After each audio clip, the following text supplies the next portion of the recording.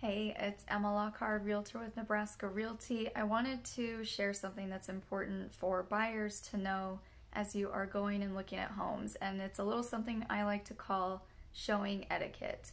So this is what I tell my buyers when I take them out to look at homes. The number one thing, do not use the bathrooms. I know it's very tempting to use the bathrooms in the homes.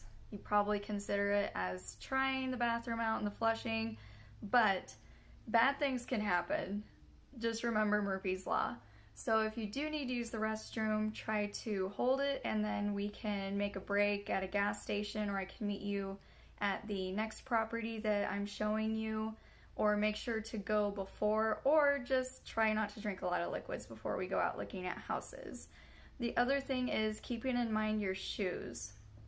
And some listings in the descriptions, it will say, please remove shoes, please put on shoe covers. Sometimes they'll provide those. I do carry some extra shoe covers in my car though, just for those situations.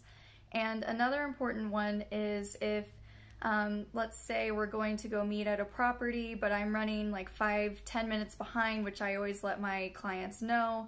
But if I'm not there yet, don't go out and walk the property by yourself.